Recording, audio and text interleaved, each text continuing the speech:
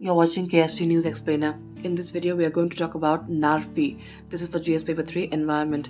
National Air Quality Resource Framework of India, that is NARFI, has been developed by the National Institute of Advanced Studies in Bengaluru. The framework aims at providing an all-inclusive guide to collecting air quality data, studying its impact, and implementing science-based solutions.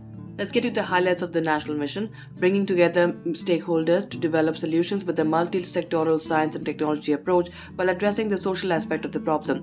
Research-based, audited information and industry-oriented solutions will be shared in an easy-to-understand format. This would include short-term basic training modules tailored for different groups such as active ground-level staff in government establishments, implementers, media and policymakers.